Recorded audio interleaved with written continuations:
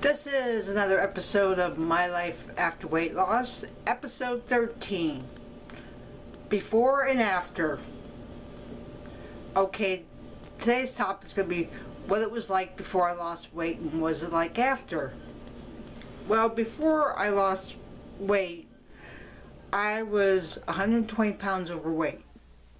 I started having health problems like high blood pressure, neuropathy, and my bipolar was not getting any better. Plus it was all due to a hyperthyroid. I have hyperthyroidism as one of my health issues. So before it was like I lost weight, I was just existing.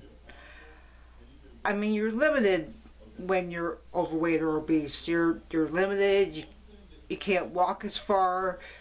You're always in pain. I mean, I was always in pain. I mean, it got to a point where getting out of bed, I was lucky if I could get out of bed and go to the bathroom or go get something to eat without being in pain. And all the medications for that either didn't work or worked very little or not at all. So after I lost weight, I started doing more and more things, like getting out more, and before the COVID-19, I started doing things.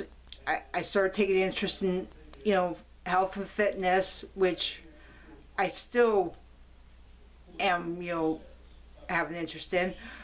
I started with the Firm, the old classic Firm series, not the new Firm, not anything after 2001. So after I lost weight, I felt better. I look better, and I feel like I'm a new person.